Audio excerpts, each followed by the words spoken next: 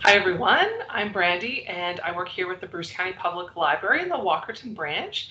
And tonight's presentation is called Composting 101. So without further ado, I'm going to go ahead and start this presentation by sharing my screen, and we will get started.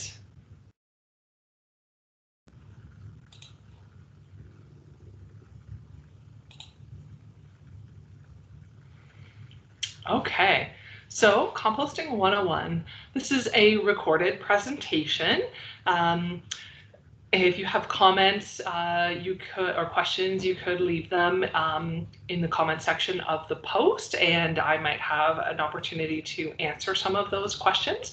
And I'll try to offer this again another time and see what kind of interest we get, and then maybe we can have a live discussion. So let's get started. First, I am not a perfect composter. I will say that. I'll tell you a little bit about myself. I was trained as a compost educator with the Greater Victoria Compost Education Centre in 2008. And that program consisted of a weekend of training and a 30-hour practicum. And once I completed the program, I became a master composter, which I was quite excited about. And I volunteered with the centre for over 3 years. In the summer of 2010, my husband and I also completed a permaculture design certificate on Vancouver Island. And permaculture is a very holistic approach to designing sustainable human habitat that meets the needs of people while also harmonizing with the ecology we are living in. And so that's one other thing that I have done some training in. And before my most recent position here with the library, I worked with the municipality of Brockton, and I assisted with a number of waste reduction projects and sustainability projects with the municipality. And that included creating some of the compost-related content on the municipal website and assisting and supporting the Environmental Advisory Committee with several projects and presentations. So some of the information I will share will come from that experience as well. So that gives you a little bit of background about myself. Okay, so we'll dive right in. What is composting? And I had some notes here to ask, what kinds of composters other people each person is using. But we're going to go through those. And so what we're going to do, we're just going to dive right in. What is composting? So composting is a natural process that happens within every living organism's life cycle, if left undisturbed. And we can speed up this natural process by providing a balance of materials and the right conditions, therefore receiving more of the benefits of composting. So it's really, composting is the decomposition of organic material through biochemical processes. And what is compost? It's a little bit of a blurry photo here. I zoomed in on another photo I've used in the presentation. But compost is a humus, nutrient-rich, soil-like material, which is the result of the biochemical decomposition of organic matter. So it is a natural process that happens, as I said, and this is the material that's left after that natural process of composting. We've got these materials left. Now, my compost is rarely the really beautiful, thick, black, soil-looking material. There's always a little bits of leftover eggs and husks of different fruit and vegetable peels. But amidst all of that, there's lots of great organic matter. Okay, so why compost? First and foremost, we talk so much about waste reduction and global warming and climate change. So again, I'm going to bring back a few things to the Brockton example. In 2010, a waste audit was conducted in Walkerton, and that found about 40% of household waste was kitchen and yard waste. So it's quite a large volume. And we know that organic materials placed in an anaerobic environment without oxygen, so that's what happens in a landfill when materials are placed in there, like green organic matter, and then other materials placed on top, plastics, so many synthetics especially, because they don't break down and they don't allow that breathing process. So like most landfills where the environment is anaerobic, that results in the production of landfill gas. And landfill gas is about equal parts carbon dioxide and methane. And that's a greenhouse gas that traps up to 100 times more heat in our atmosphere than carbon dioxide itself.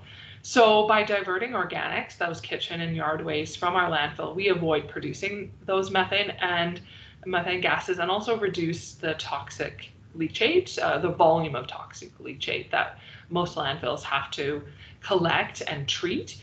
So as those organic materials break down in a landfill, that liquid passes through so much other waste, and much of it is toxic. Okay, so that's one reason to compost. And then we've got organic gardening and farming methods are another reason to compost, because composting is a large part of that.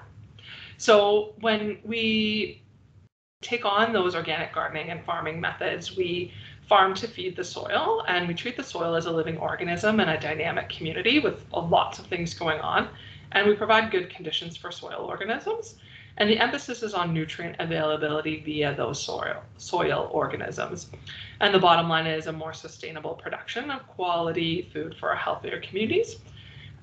Then we contrast that with more conventional methods, and the goal is to farm or feed the plant versus the soil.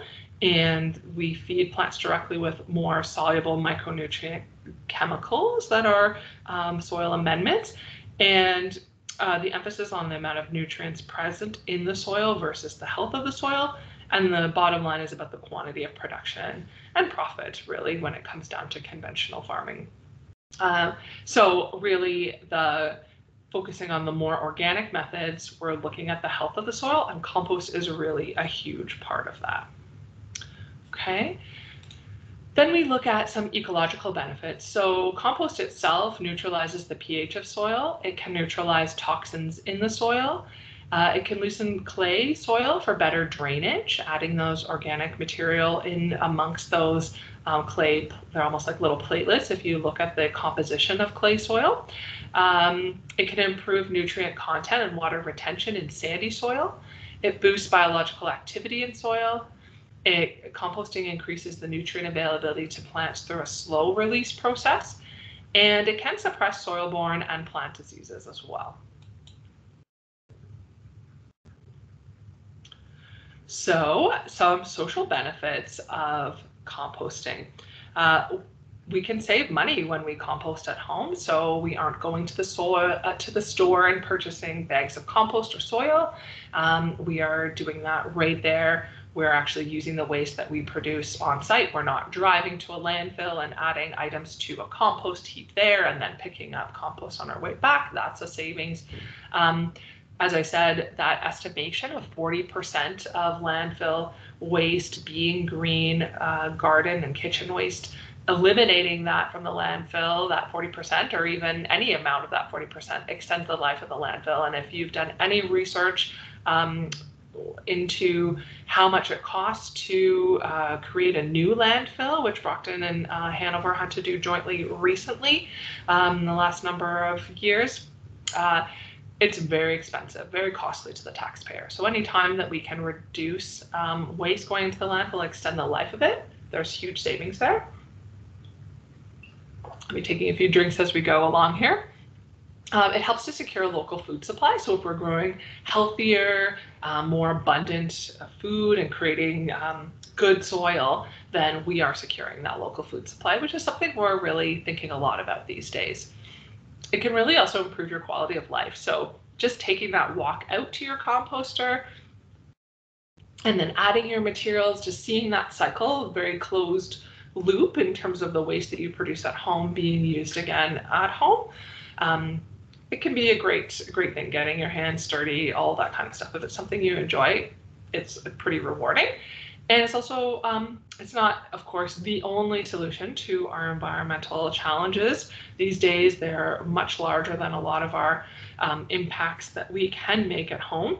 However, it is a part of a proactive environmental solution, which is important to note, and we can do something in our daily lives. Okay, so let's get into a bit more of the how-to.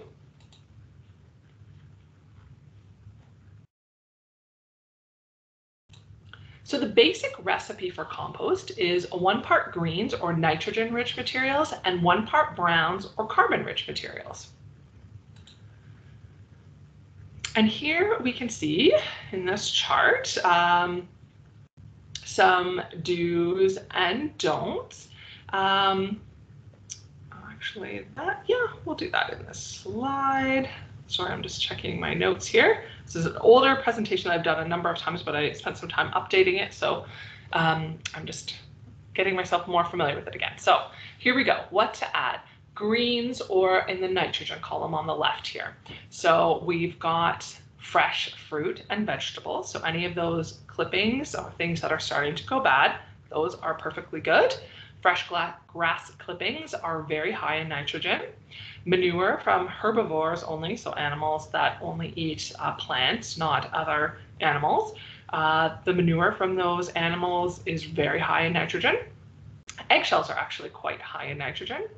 And I mentioned I did my training in Victoria, and in Victoria there was a soybean processing factory that they plant, and they actually produced tofu.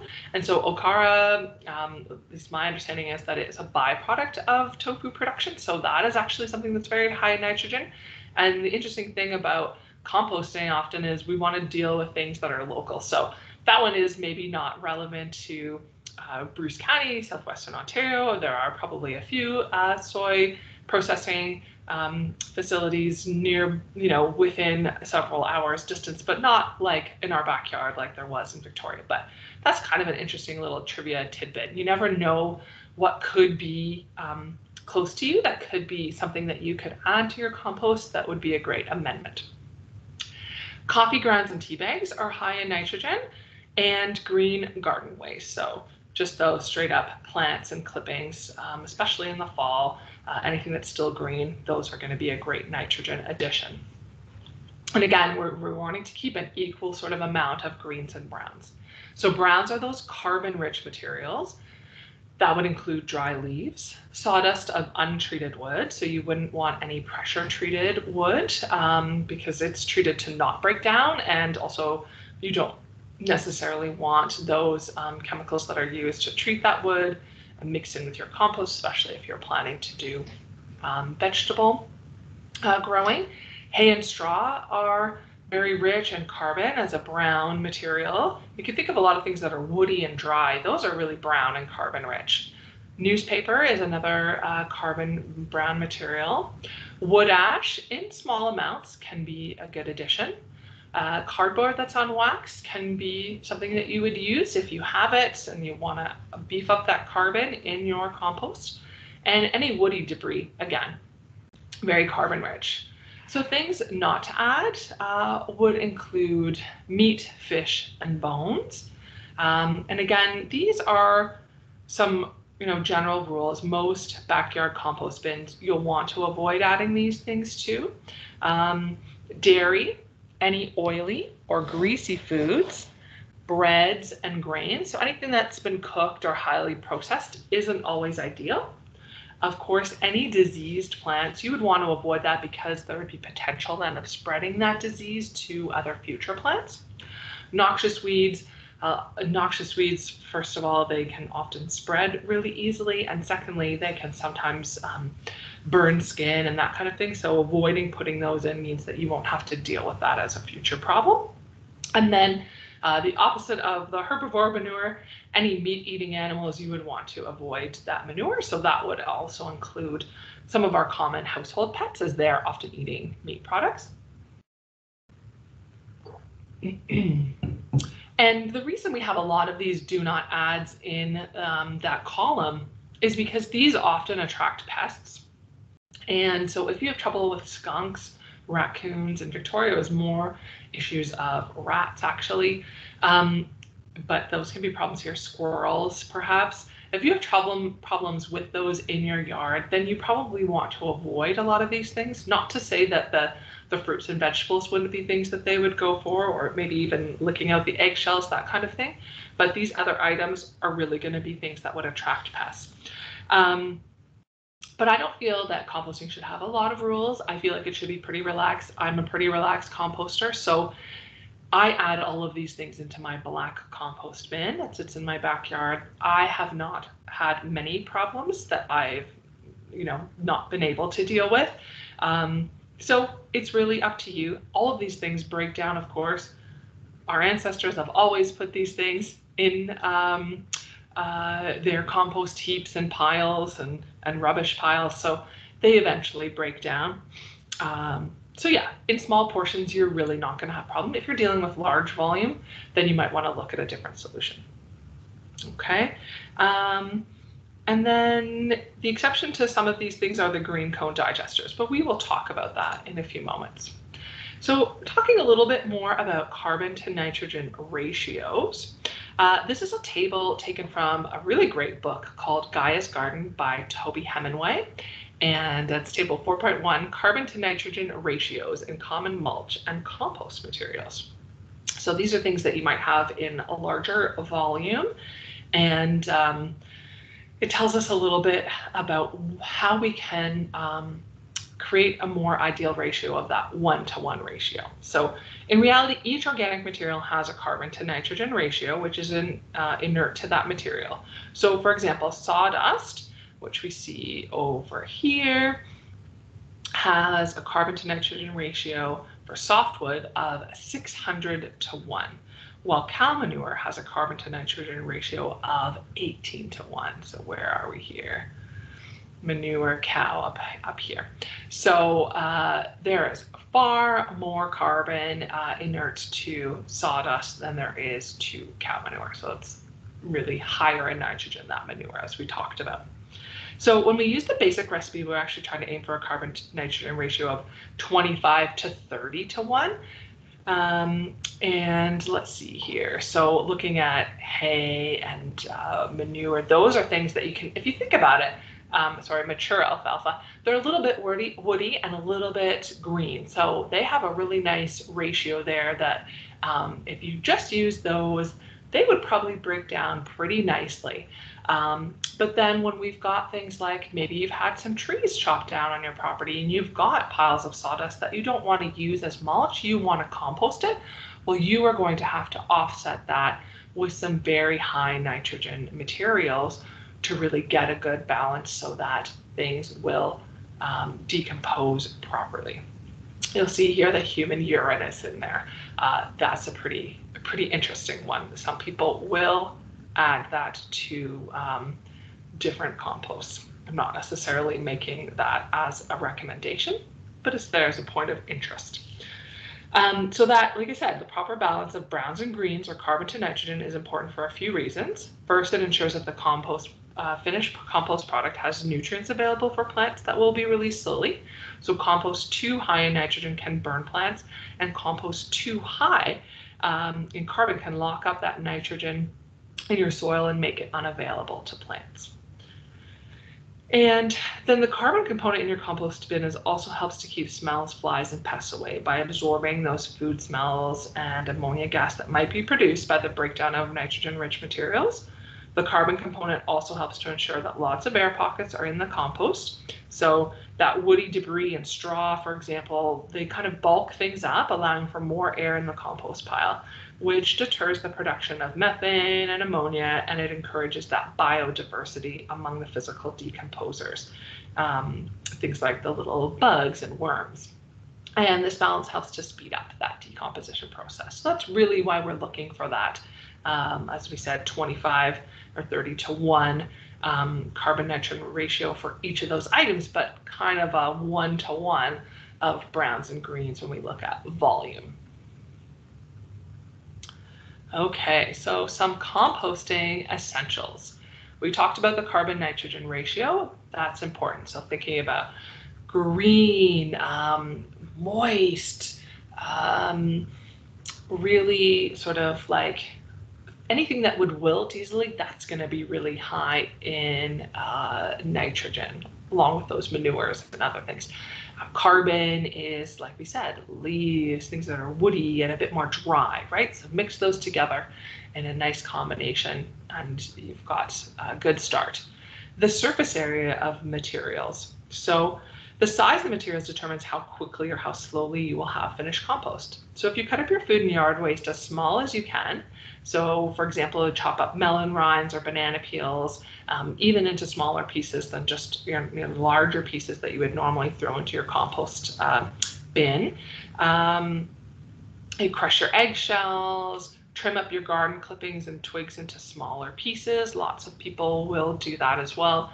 I'm a kind of chop and drop mulcher where if nothing is diseased, I will simply start from the top of the plant, work my way down and chop it into little bits and let it fall where it may right in the garden.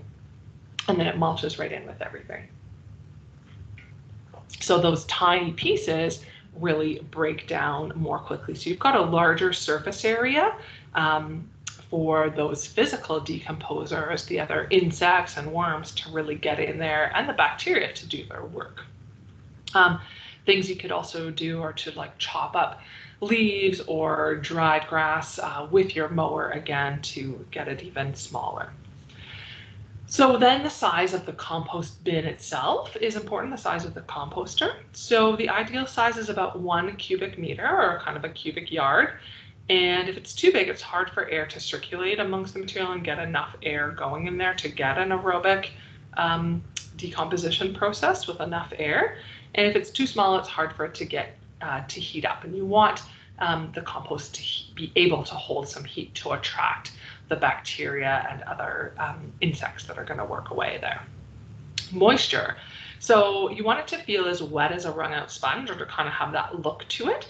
If it's too wet and soppy for some reason, if the lid comes off your composter and you get a huge downpour of rain on top, that's going to be hard for anything to really move along quickly and decompose easily until you get it dried out a bit. So mixing browns into that will help dry it out. So you really do want to keep that idea of that ratio in mind, because if it's too wet, add some browns. If it's too dry, get some greens in there or spray it with water to kind of keep it to that wrung out sponge feeling of that amount of moisture. So air is another important component. We want to turn or poke our compost pile or things in our compost bin often to keep some air circulating there. As things break down and settle, they those air pockets are filled up with material. So in this photo, this illustration, we've got something here called a wing digger. And it's something that's sold. You do not have to purchase this, but it shows you just sort of an idea of aeration. So this little spot here where the wings are attached, these move up and down. So as you push this gardening tool into your compost pile, it makes a small hole. And then as you pull it up, the wings flap out and then the hole is larger. So you can really get a lot of air and aeration in there. The other thing that it's great for is if you have a black compost bin and you try to turn things with a shovel or a pitchfork, you end up kind of pressing against the sides because you're trying to get some leverage to turn the pile or turn part of the pile in the compost bin. And the older plastic bins especially can become brittle and you end up breaking the lip of them on the top. So using something like this wing digger, which I don't have, I often just use a large stick just to poke some holes in there, stir things around, or try to be gentle with a smaller tool than a shovel.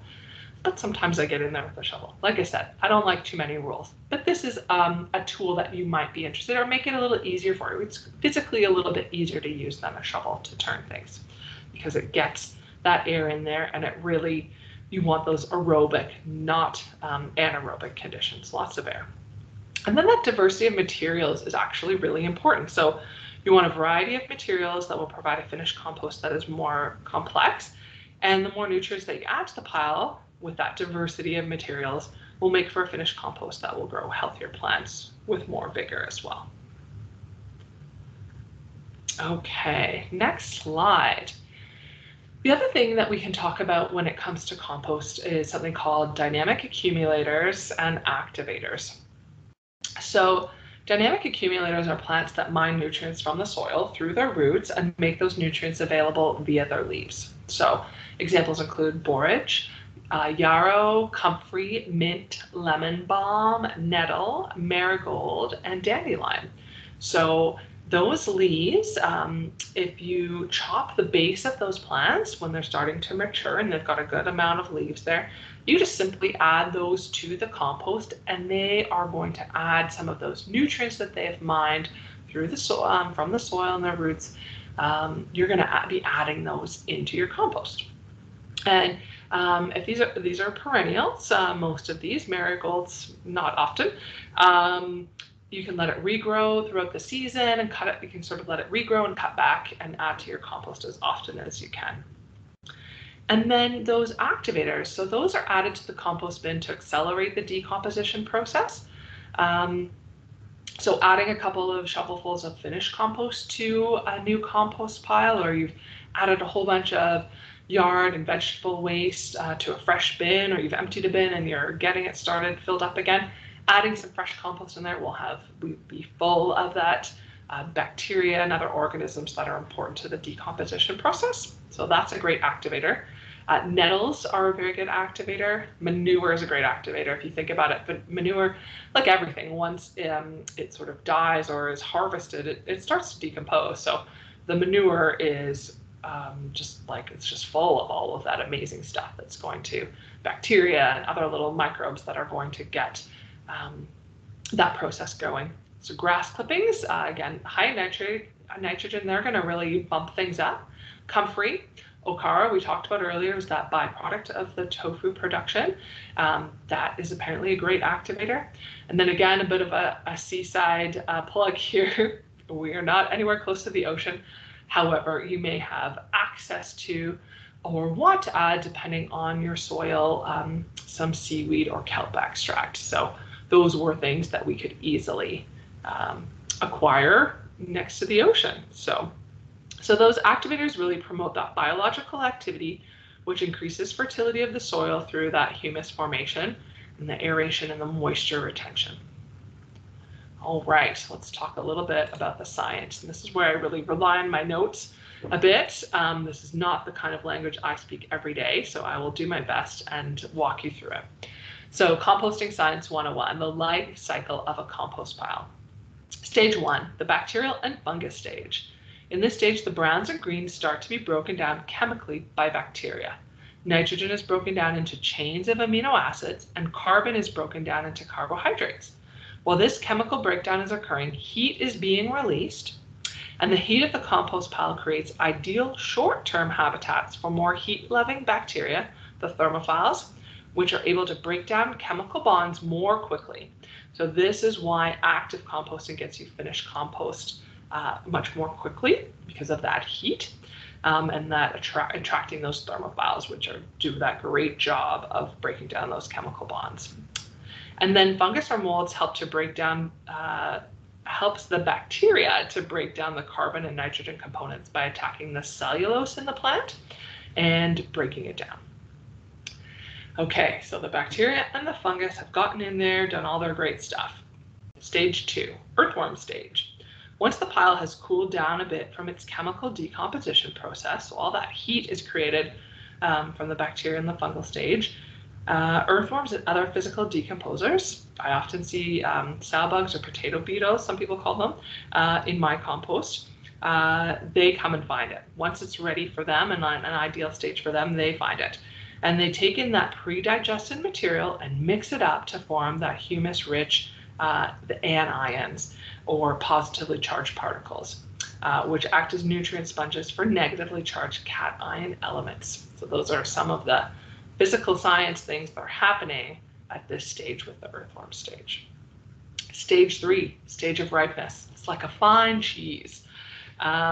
So it's like that maturing of fine wine or fine cheese, and the compost is finished compost is dark and crumbly with a great balance of macro and micronutrients, and it's often called black gold, and you'll know by how beautiful it looks. I said earlier that I don't always get to that stage, probably because, again, I don't like a lot of rules around composting, and I have young kids, and I don't always get to manage my compost as Perfectly as I might. So it probably starts to dry out a bit by the time I'm ready to use it, which makes it look a little bit browner than some of that really rich compost. I probably missed the like really super ideal stage, but it's still adding a lot of great amendments to the soil. But that stage of ripeness, the beautiful black looking sort of compost or soil, that's what you're going for. We all have goals, right? Okay, so now we can start talking about some composting methods. So two main methods, passive or cold methods. So those are mostly suitable for backyard compost. They're very low maintenance and you add layers of material as they're available. We take out our compost bucket from the kitchen a couple of times a week. We don't add a lot of other garden material unless we need to, but we will, if we pull some grass out of a garden bed that we don't want there, we will add that to the compost. We add things as we need to. Those are passive and cold compost because it's just sitting there breaking down. But that active compost or hot compost is called, is suitable for larger scale backyard gardeners. So you want a large volume of compost in a shorter period of time. An active compost is one way to go. So, and actually, I'm just going to back up here a little bit, back to my notes on the passive or cold composting. So really, it's just a simple way to reduce and recycle organic debris from your household yard. And because it's simple, that's a real a real advantage. The disadvantage is that it can take a long time, so 6 months to 2 years to completely break everything down and to reach that finished compost stage.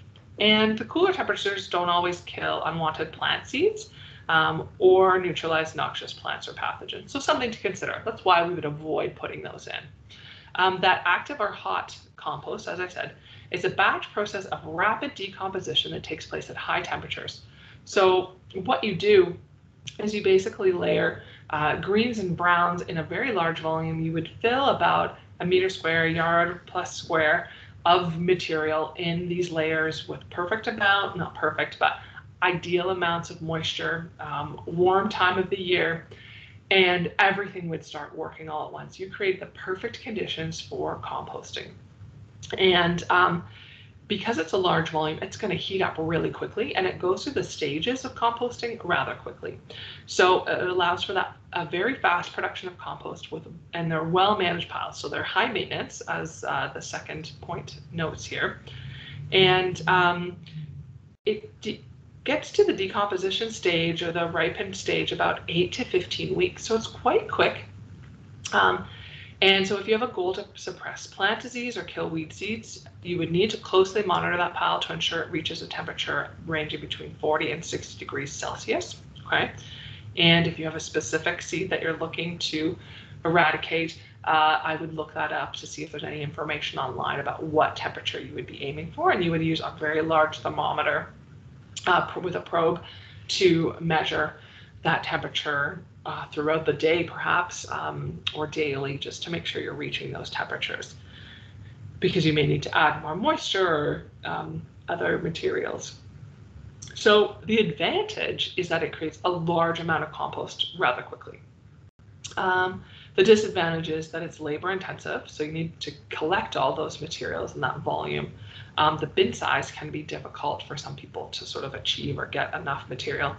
And just like finding all that material can be difficult, but you can compost a very large amount of material at once. So two different compost methods, passive or cold composting, active or hot composting. Composting systems. So we're going to go through a number of them here. These are two different photos of backyard bins. So the one on the right here, the black sort of earth machine style, many municipalities over the last 20-25 years have invested in these and resold them to residents as a way to encourage composting. So a lot of backyards have these. Maybe you inherited it when you purchased a house. I know I did. I inherited 2 of them. And they're great because they don't take up a lot of space. You harvest, put things in through the lid. It's a locking lid. For the most part, these are pest resistant, but there are some spots where they can get their teeth around. I have some chew marks in some odd places in the bin on the bin that we have in our backyard. But you lift this up and you take out your finished compost from the bottom. There are two on our property. One is one that's always kind of working and breaking down. It's full, and the other one's the one we're actively adding things to. It's kind of a nice system. And we use some cinder blocks in front of these. Ours does not have a base plate. Usually they have a big round base plate that fits in the bottom here that's screwed into, and that keeps some pests out. But we've had a few problems, nothing serious. We have a lot of squirrels, but we just use some cinder blocks to block it off and make sure that no one can get into it. But these are really easy, easy to use. So the great for small scale backyard home composting. The town of Saugeen Shores has them for sale for $40 right now. So that's one place that you could get them. The 3-bin pallet composter. So these are plans from the Compost Education Center site. They have some great plans. These are simply using pallets, some fencing, rebar, hardware cloth.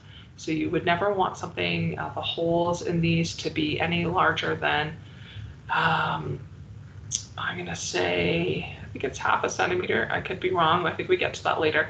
But it's lined with this like fine mesh, not too fine, but fine enough that most rodents wouldn't be able to chew through it or squeeze in.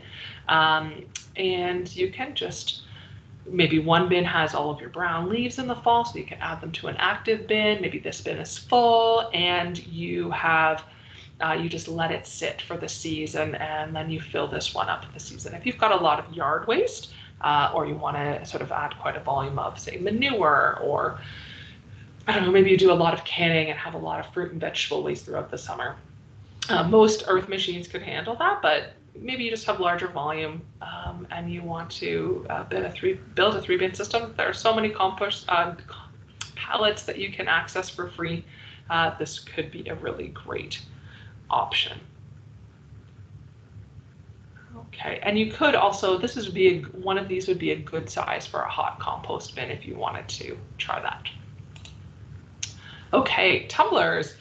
So this system is a vessel and it promotes the aerobic decomposition process.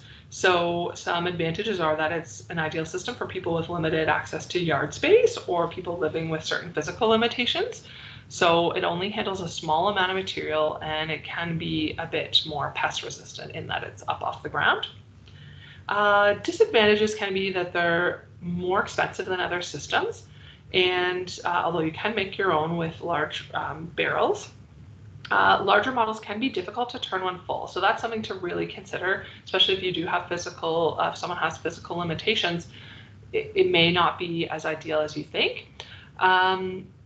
It doesn't have contact with the soil, which kind of prevents that exchange of some beneficial microorganisms and limits some biodiversity in your finished product, just because it doesn't have that contact on the ground. Fruit fly populations can be a bit greater in these backyard composters just because the materials are all mixed together, and these would all be sort of vents and flies could get in and out of them more easily.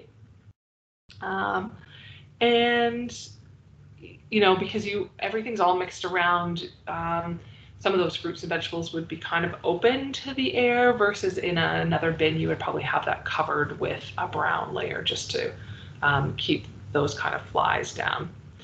And it's constantly mixed together in these kinds of tumblers. So you might want to have one that you could let sit and get to that final stage of ripeness instead of having, you know, some ripe things mixed in with freshly added things, because you're not going to get that finished compost as quickly when you're kind of constantly adding new stuff and mixing it together versus having it settle in layers.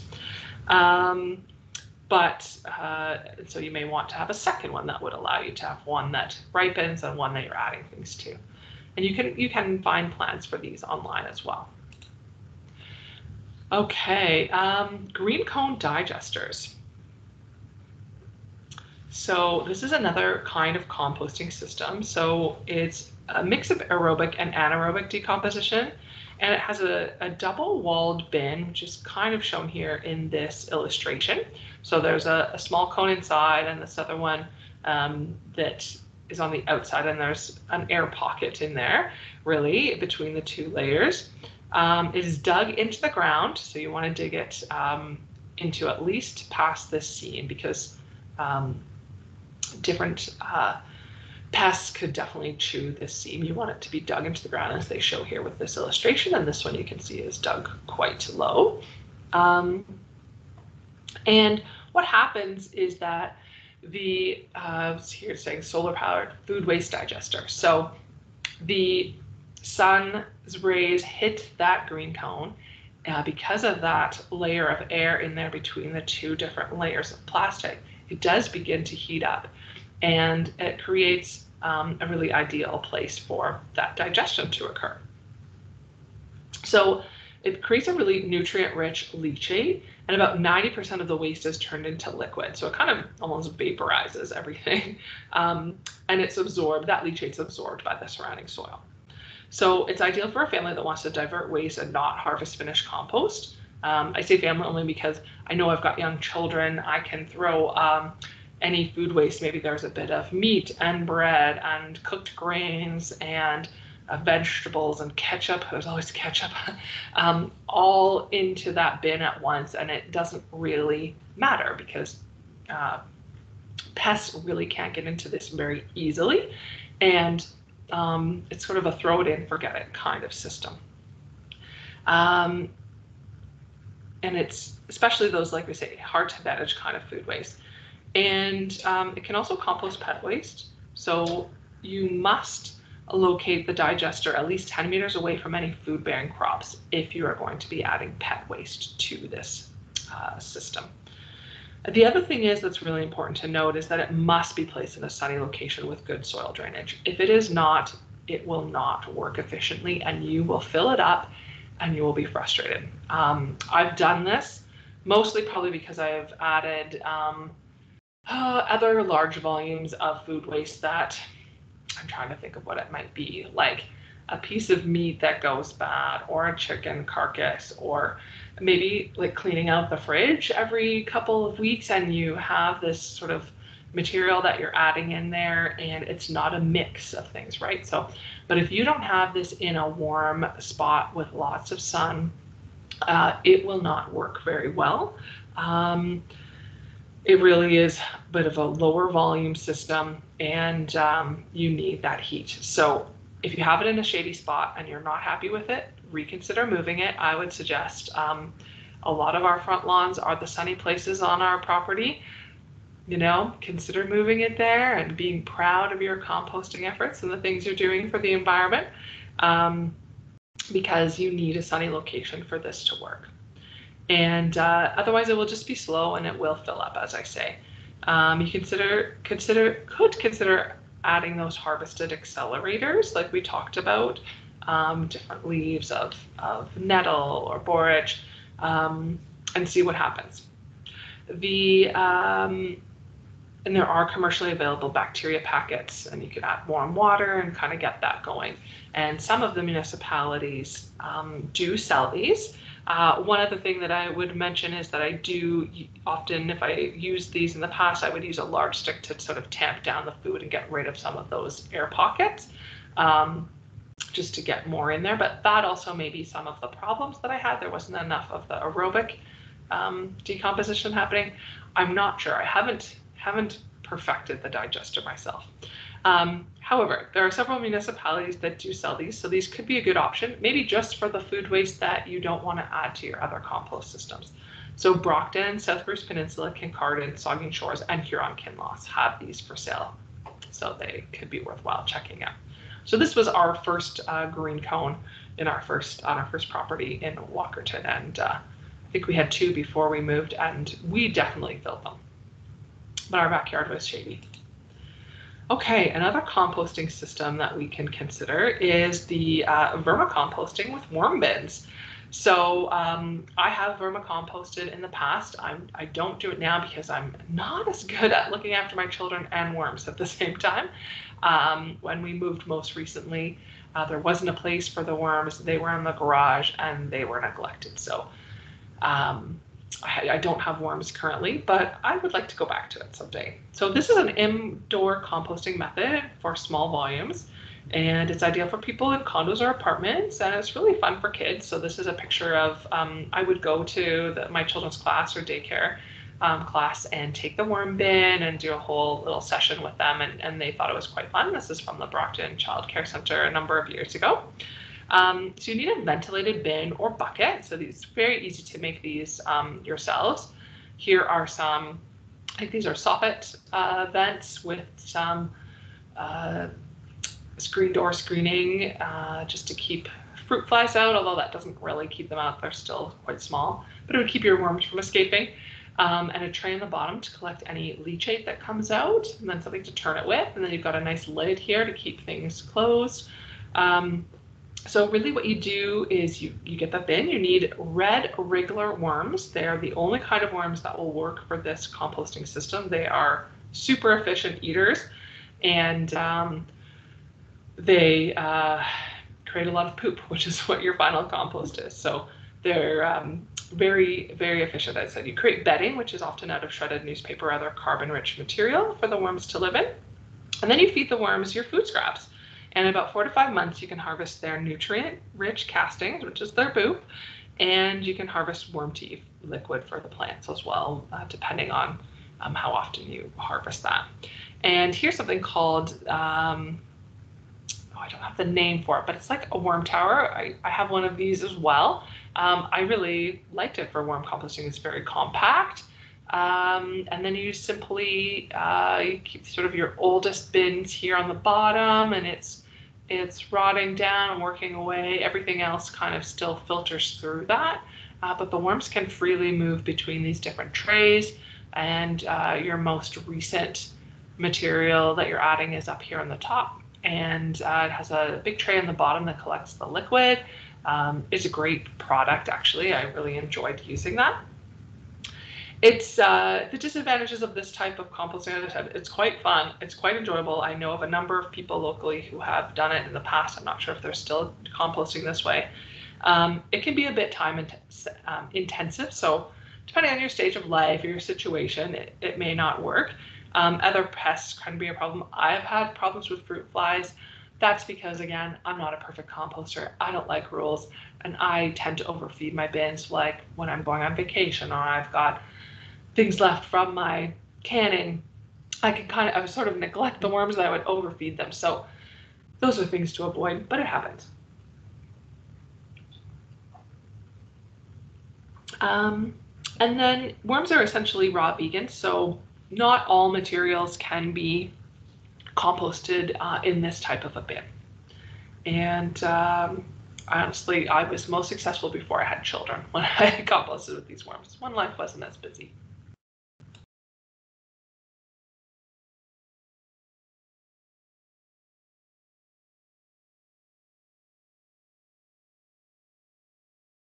Thank you. I needed a little drink break there.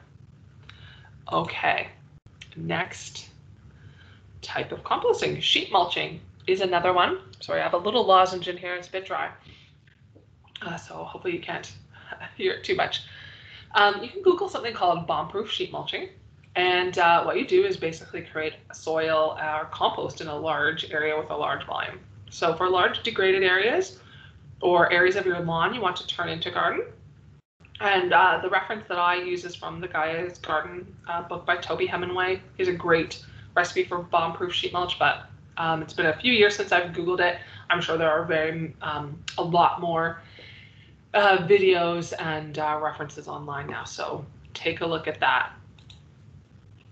Essentially, you are layering greens and browns. In this case, we used, if I go back, a bit of soil, straw, manure, and we layered that over cardboard. We soaked all of the layers, and we finished it off with leaves. And these were little keyhole beds in our first backyard. They were a little bit messy. They worked okay, but it was our first property that we had sort of free reign in our garden. We experimented with a few things. So we'll do a couple of, the first thing you want to do is slash and cut the grasses and the plants in the area. So this is our next house and yard, where we did this at the back property line. You soak that area, the soil and the grass, very well with water. You lay down cardboard. Going to the recycling depot is a great way to get those items. And you overlap the edges. You soak the cardboard. Some people say to perforate it a bit. I've never had problems with that. You soak it thoroughly. Then you add layers of greens and browns, and you soak that. This was a bit of rotted straw, I believe. And you can add then a final layer of mulch and wood chips. And really, it's kind of, it's really just creating a great layer of mulch and getting rid of those grasses and other plants that you don't want to have growing in, say, a flower garden. So it's just another different form of composting. Okay, that's just a picture of some molding rotted straw, because who doesn't love looking at that? But that's what we used.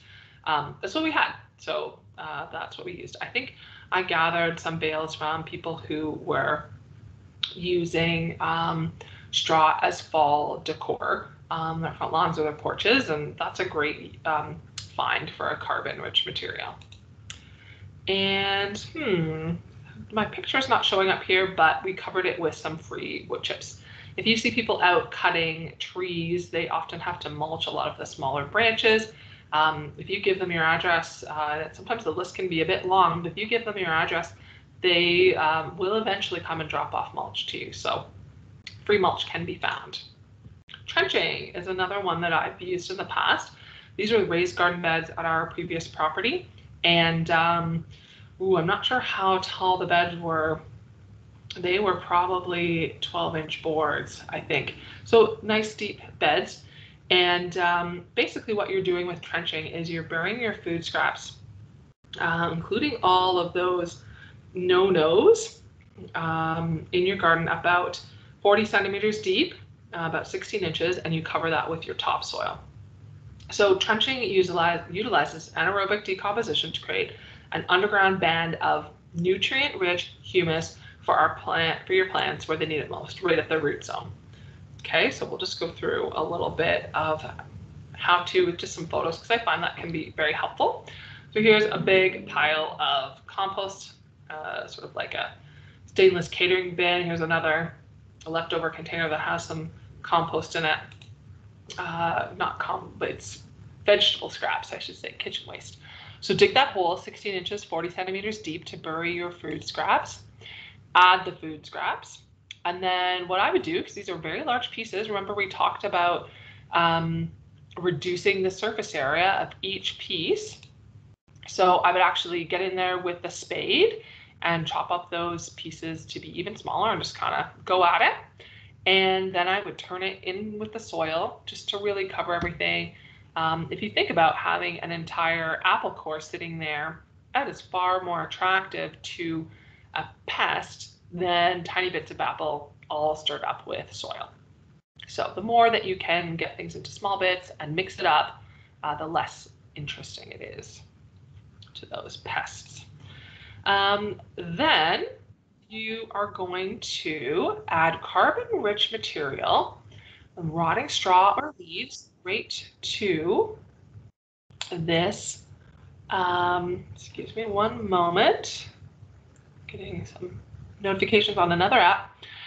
You're going to add that carbon-rich material to your trench and then cover with that deep layer of soil. Okay, and then your final step is to cover it with that other carbon-rich mulching material. So here we had straw that we had covered our garden beds with. Okay. And so this is just a little pullback of the straw and a little dig in. You can see the previously trenched material was all but composted and only the eggshells remained. So that is pretty efficient. And the squirrels at that property were constantly hiding walnuts on us. And well, let's just call that natural aeration. We work with nature, and there it is.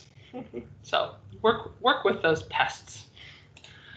which comes to our next slide. So here's a picture of the compost bins on campus at Harvard University, a Flickr photo that I found online, and there's a squirrel just hopping right out of there because it probably just had a nice big feed.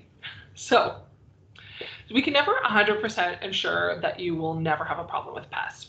A mismanaged compost pile may attract many pests, but here's how to manage your compost.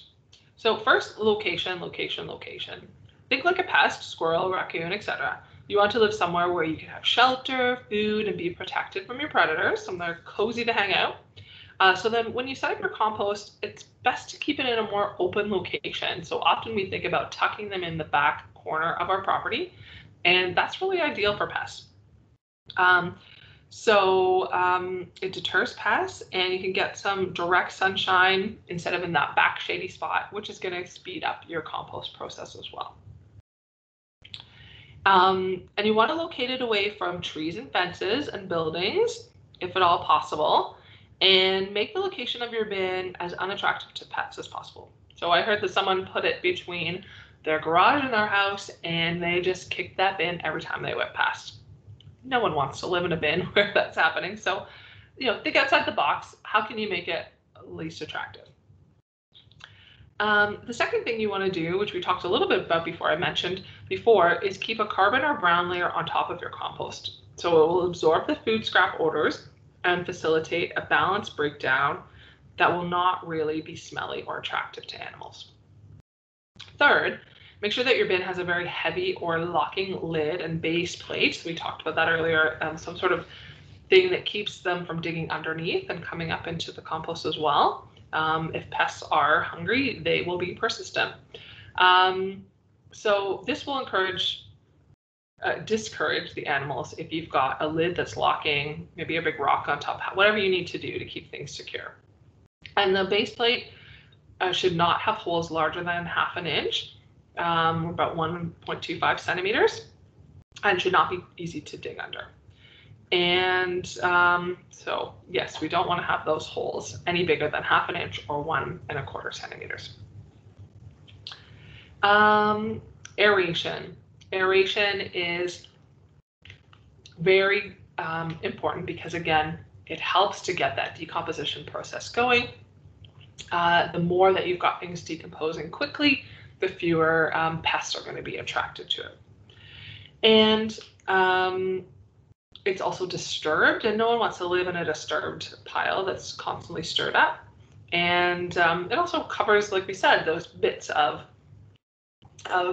vegetable and food waste, covers it in soil, and that's just less attractive to a pest.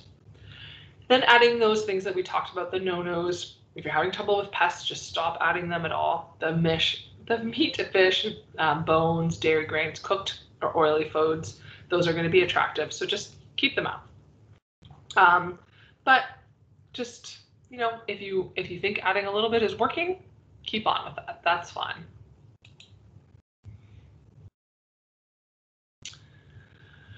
All right, managing unwanted plants.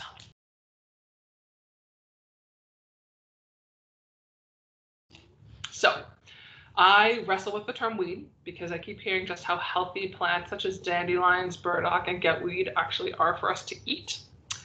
And they're also healthy to add to our compost. So I prefer the term unwanted plants versus weeds. So here we go. With weeding or plant removal, timing is everything. Ideally, you will hoe your garden every 10 days to ensure that they are weed-free. And if you can catch unwanted plants before they go to seeds, then you're laughing, of course.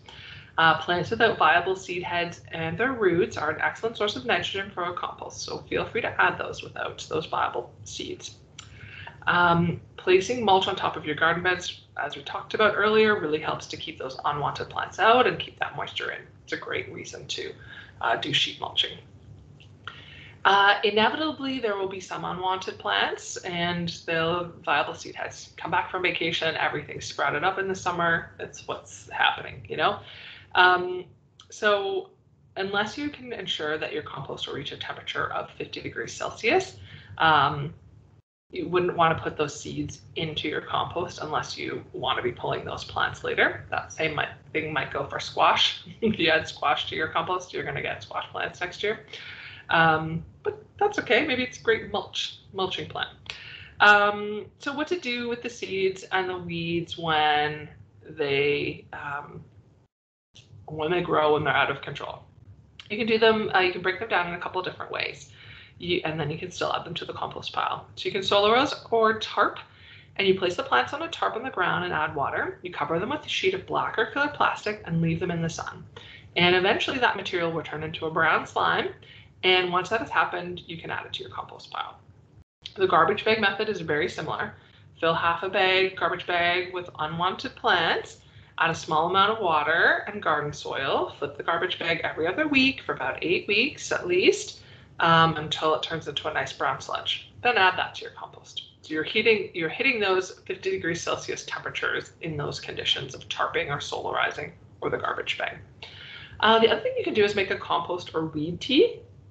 And you can follow the compost tea recipe mentioned on the next slide and do it with those unwanted plants. So plants with taproot such as dandelion and burdock are really high in nutrients.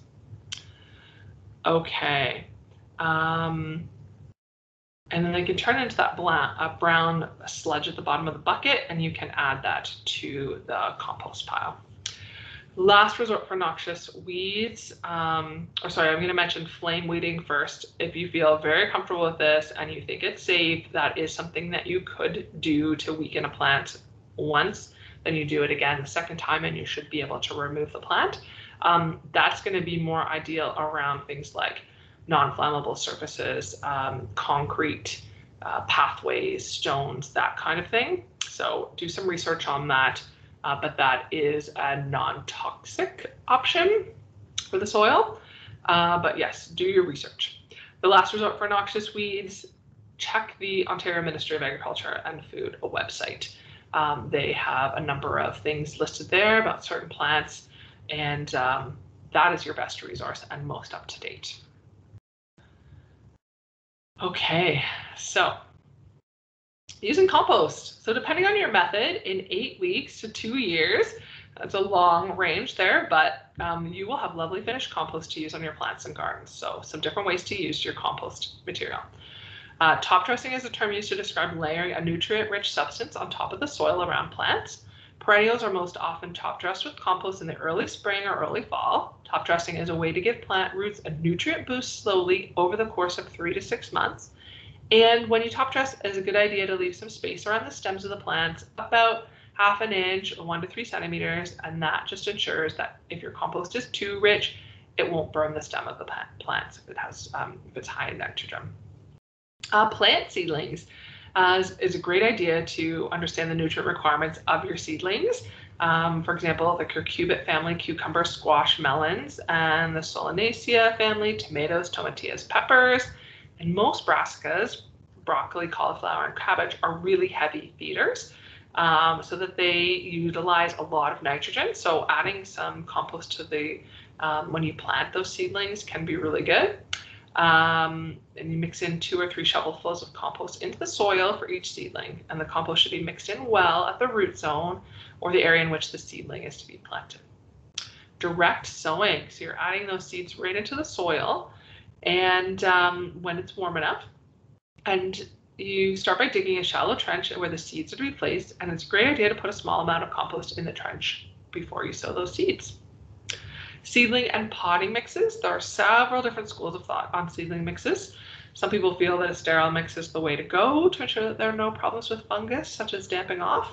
A second group of people feel strongly that compost is an important component of a seedling mix to give the growing seedlings a nutrient boost. So if you choose to use compost as a seedling mix, it is important that you add a material such as sand or perlite, which will allow for proper drainage. And there are several recipes for seedling mixes, but the easiest is 1 part compost to 1 part sand or perlite. And in potting mixes, you can add moss or coir. That will help retain water. Compost tea, so we mentioned that before. So an easy folk recipe for compost tea: put a couple shovelfuls of finished compost into an old sock or nylon.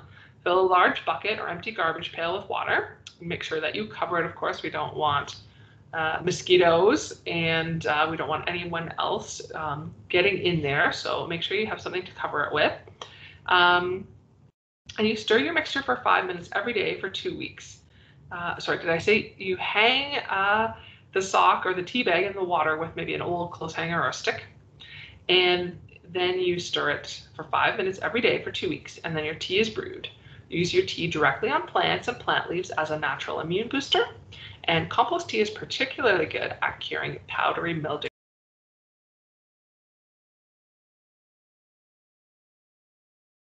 Sorry, I had a little sneeze break there. And it's also good to soak peas and beans in compost tea for 24 hours before sowing. It's a cool tip. And the other thing we mentioned before, compost tea can be a great compost activator. So you put your finished compost in, it's just enriched with billions of microbes per tablespoon, and adding a shovelful or two into your compost pile can inoculate it with those wonderful microbes. Okay, so that's the presentation, all of that information. I'm going to go over just a couple of things here. First and foremost, I didn't really mention it off the top, although they were listed there, but the Greater Victoria Compost Education Centre, huge thanks to them. They shared their presentation a number of years ago when I first moved back to Ontario and started doing a few of these presentations. So a lot of this information was initially gathered from them, and I've added to it over time, but a big thanks to them for all of the amazing work that they do to encourage composting and researching it. Here are some resources. So I mentioned before that I helped to, I created a lot of the composting content on the Brockton website, so www.brockton.ca/compost. Bruce County also has some composting information, so brucecounty.on.ca/composting. You can find a little pamphlet there with really like the Coles Notes version of this presentation. The Compost Education Centre, so compost.bc.ca, their fact sheets are amazing. So for each of these types of composters that I talked about, they have a fact sheet. If you want to build a 3-bin system out of pallets, there are instructions. So it's an amazing resource. There is the Compost Council of Canada. It is a little more industry focused. There are industrial composters out there, but there's still lots of great information. The book Gaia's Garden by Toby Hemingway is not one that we have in our library, so I do make a special mention here because it's a great resource for our home gardeners and has a bit of a permaculture bent to it. Worm suppliers, there used to be a number I knew of around here. They are not here any longer, but if you go to cityfarmer.org, use this address, you will find some resources throughout the country, and this is based in Vancouver, City Farmer is. But wormcomposting.ca is a private company, I believe, a worm farmer, and they're in the Waterloo region. So if you want to access worms, those are a couple of possibilities. And then I wanted to make a couple of library plugs because here we are with the library.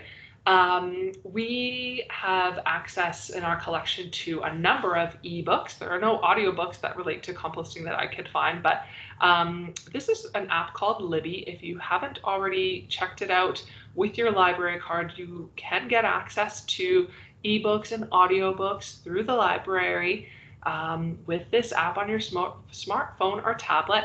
And these are 3 of the books that I found in a quick search. So really compost focused, but then you would get actually an ebook version on your device and you could flip through. I don't believe we have any of these ones in our physical collection here at the library. So these are great resources to check out. Here are a couple of the books that we have in our collection. So Compost, The Natural Way to Make Food for Your Garden by Ken Thompson. Compost City is a newer release by Rebecca Louie. The Complete Idiot's Guide to Composting, you can't go wrong with these. The Idiot's Guide books, they are quite basic and really lay it all out. Grow Your Soil, so this is another one by Diane Miesler, and it's a newer one, and it's really talking about food web and the soil. I have not had a chance to read this book yet, but the illustration on the cover looks beautiful. The Rodale Book of Composting, this is a very established American institute that has done a lot of research on organic methods and composting, soil health. So they really have this is a newer version with new editors, I believe, and it's pretty comprehensive. So those are just a few of the resources we have in the library. Because this is a recorded session, I'm not able to take any comments or questions, but as I said, feel free to leave comments in the comments section. And as I have time, hopefully I can go ahead and answer a few questions. And we will look forward to trying to offer this again as well. So thank you for joining me. I hope you've learned a few interesting things and that you have a great season of composting ahead of you. Spring is here in April of 2021, and it's pretty great to be outside and thinking about gardening. So thanks so much for joining us. Bye.